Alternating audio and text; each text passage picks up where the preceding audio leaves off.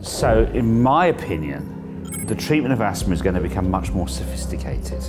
As we start to understand the different types of asthma, and we have different treatments targeting those different types of asthma, it is likely that every patient will end up with a bespoke and an individual treatment regime that's right for them.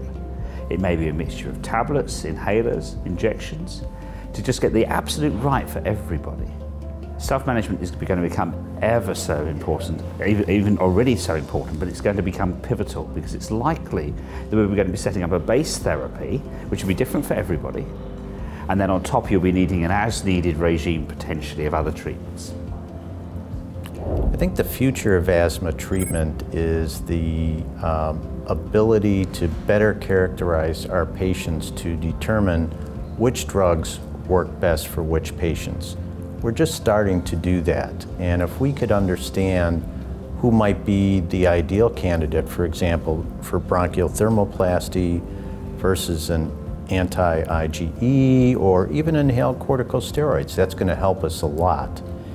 And I think what's very telling now is that by learning more about the pathogenesis of these diseases, we're able to target specific therapies better and understand if we block that particular molecule and we have a good clinical effect, it's important. And that helps us understand the disease so we could even design better drugs down the line. Certainly, we will learn much more about precision medicine in the future, and it will allow us to better recognize the patients on risk of developing asthma. It will allow us to predict asthma onset, and in that, of course, it will change our way of approaching asthma, maybe before it even started, and if it started, with the right and correct treatments, such as different biologics, different treatments, pharmacological treatments for different patients. Well, it will be a combination of guidelines and apps.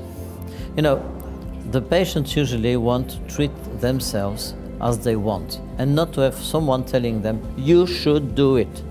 So, first of all, we need to improve self-medication strategies. Secondly, we need to use apps and we need to use guidelines. Combining the three will be the future.